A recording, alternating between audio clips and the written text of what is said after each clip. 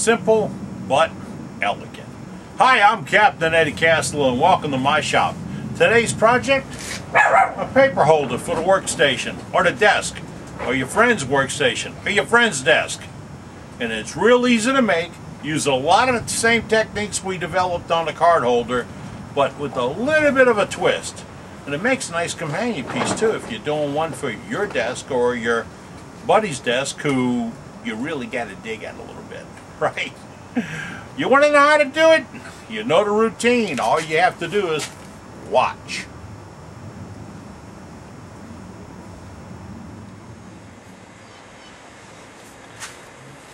The way I have this set up is just a simple vise, a 4-inch from, of all places, Harbor Freight. My 2 3/8 inch hole saw that I use for doing bangles. I cock the piece up on about a 15, 18, whatever degree angle, and then I just drill right down. It just about catches the corner of the piece, and I drill about 1.25 inches deep, and that's all you get on a bit. It's about 1.25 inches deep, and that preps the block for the next step. Once we have the piece prepped, that means the slotted hole is drilled and the bottom is sanded with some rough paper to be truly flat. Then we're going to glue it onto a waste block and then put a dummy piece up at the top, and I put a little drop of CA on it this time to bring that piece up, and that puts it between centers. Now, between centers is where I like to be on most things because it lets me have more control over the piece without a fear of knocking it off the glue block. And always between centers, even on bowls when you're roughing them in, get a second point. Otherwise you have it hanging out there and you put too much leverage. More guys that I know have had their bell rung because they freed up a piece, put too much pressure on it, off it came, bounced off the ways, and then their head. And that's what happened to me one time. So I didn't just read about it, I experienced it. So we have it like that.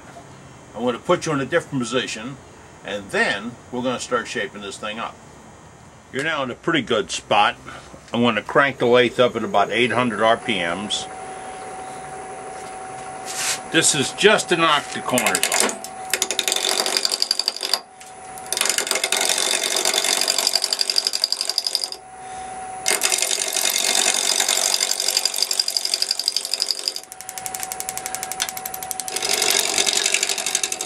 A little bit of tape that was on the piece.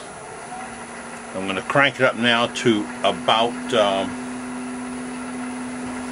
1200, 1300 RPMs.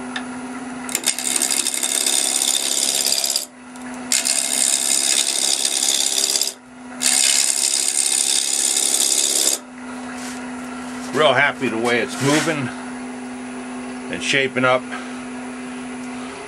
Going for the gold. All the way up. Why? Because when I come across those points, I don't want to knock them off. Slow speed would knock off those corners. High speed, hopefully I don't get it. Light cuts.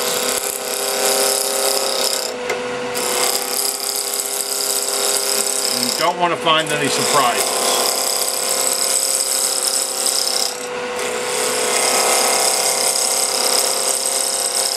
Oh yeah, by the way, if in doubt, sharpen up. You don't want to do this with a dull tube.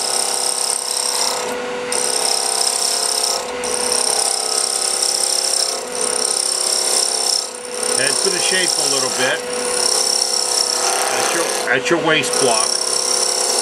Number 2, the dummy. Why is it a dummy? Because it's going to get chewed up and it doesn't know it. I've now changed to an Ellsworth. This is a Deep Blue Ellsworth by Jerry Glazer.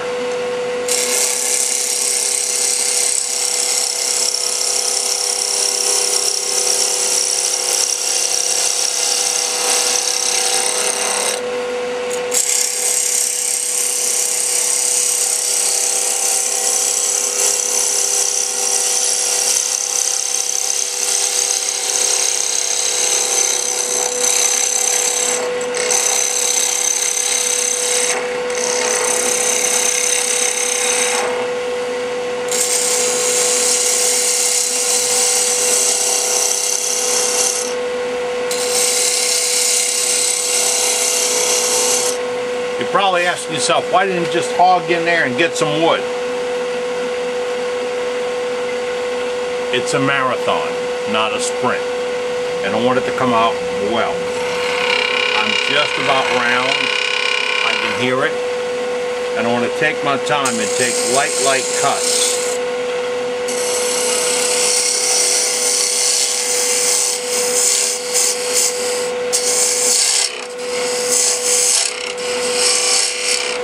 That's going to be my final dimension. I'm going to rub a bevel. That's where my cut starts.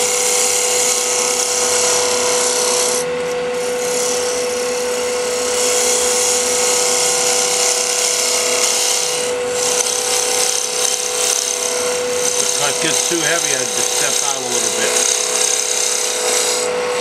Then I go back where the step was, clean it up. I'm going to jump ahead a little bit, okay? While I was away, or while you were away, I went ahead and finished this up. I passed a little 220 paper on it to knock down some spots, so I can see if I have any tears in here that have to be fixed with a tool. I don't have any back here. I've got some small ones, like right here. That's going to be a little tear right here. Now all that means is those have to be cuts to clean it up, or a lot of sanding. I prefer the cuts than the sanding, but you can see how the edges stayed true by bringing the speed up. See how nice and true those stayed? That's real critical. That's why I brought the speed all the way up. We'll clean up a little bit of fuzz in there, but first let's finish shaping this thing. Again, the speed is going to be at max on middle gear, so I'm a little bit over 2,000. Going to get my tool rest position. You really should do this when the lathe's not running. I forget. Again, I just touched up some edge. I'm going to get rid of my dummy.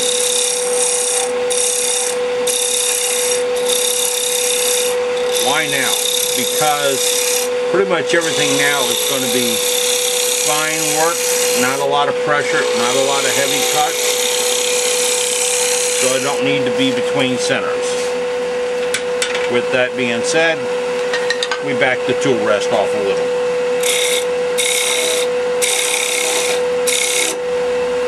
Well, that was quick, wasn't it? Okay.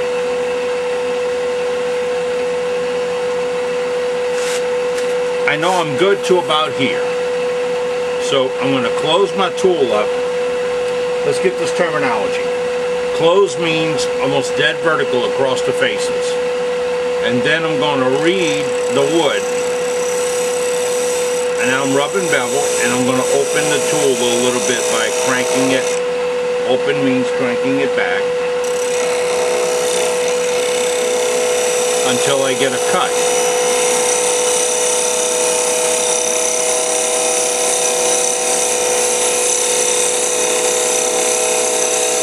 Marathon, which means take the cut nice and slow. Watch the end of the handle so you know you're swinging it. Got a bump right there. Do you see it? Let me get you in a little bit closer here so you can see what I'm talking about. When I just changed right here and moved my handle, I created a bump right there. I'm going to come back and read it. There. Step out, but I'm not going to change the attitude of the tool. There we go. Come back and pick it up again. Remember to swing the handle. That's what makes the cut work. There are no flat spots and curves.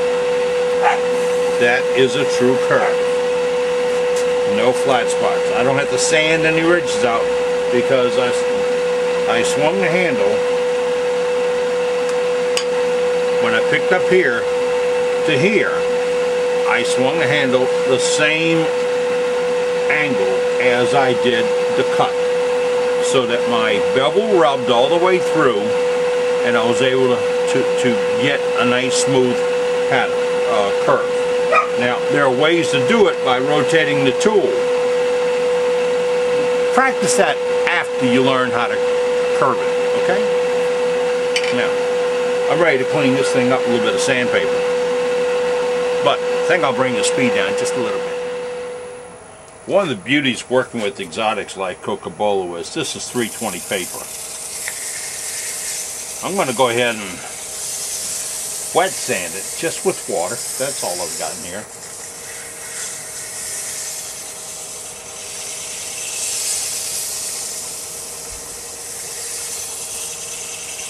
There's less dust, and for some people Cocobolo dust is harmful. It'll make you regret turning it the next day, but if you control the dust, you're okay.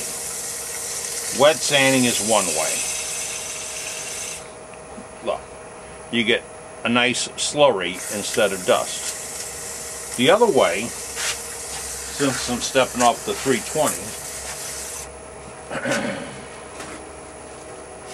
and let me mention that the 320's done, take the grit off the wood. If you want a super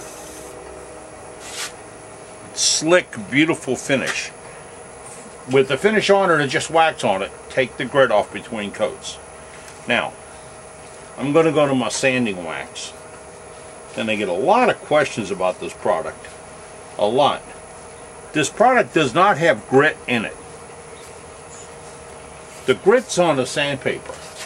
This is just a vehicle or a lubricant, just like the water is. Now,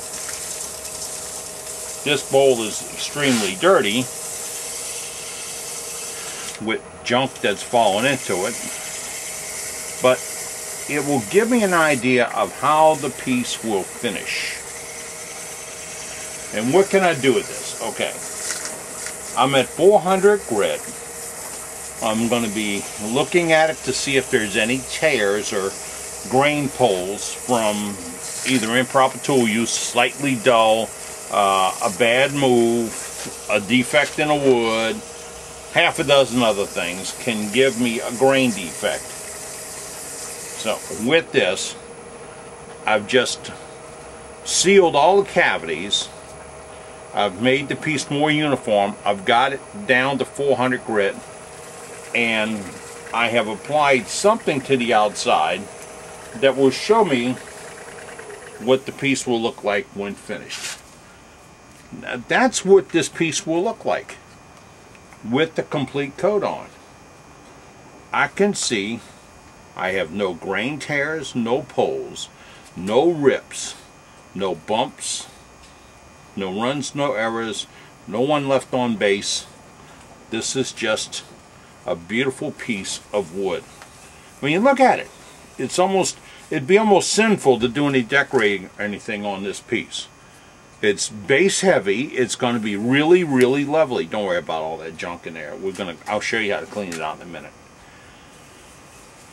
But at 400 grit, that's great.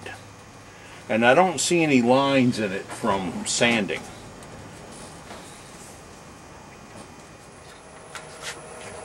The finish looked really good at 4. I want to just take it a couple of notches more. So I'm going to go through 600. Now, I didn't use wax. I used water. Why? Because you don't need the wax for all the coats. You can back off of it and just use water. But I'm still using a lubricant because I don't want the dust and I want a good clean cut. So I'm getting this little fine slurry instead of dust up my nose or into the dust collector or wherever it goes. And I'm sanding the piece.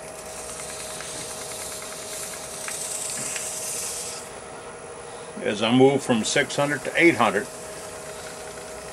I'm going to go ahead and clean it up, remove that extra grit. A master wood turner told me one time that, and he is one of the world's finest wood turners, told me that using the same pan of water with the grit or not cleaning it off just means you're moving the rocks. Imagine it being the rocks from the 400 onto the 600. So when you're cleaning with a 600, you've got a few rocks of 400 eaten in and destroying your finish. Then you go to the 8, and it's not going to remove the scratches from the 4, etc. And since his work, a simple little 1-hour project, sells for thousands of dollars, I tend to go along with his thought. With the wood as beautiful as this, I'm an 800 grit. It is gorgeous.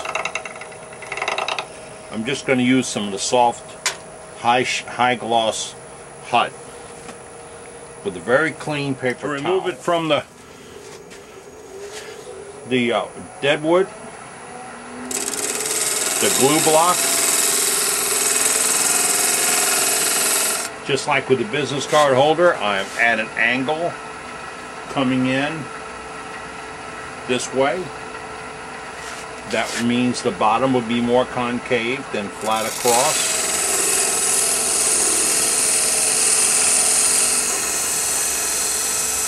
Same cloth, make sure it's clean. Grab the piece. If you do it just with your hand, you might burn the wax or your hand.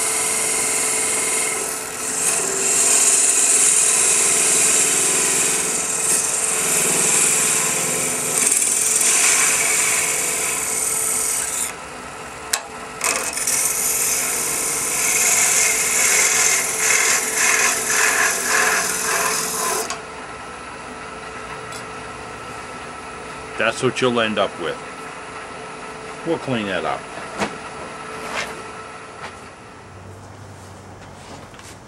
There you have it. That's the finished piece.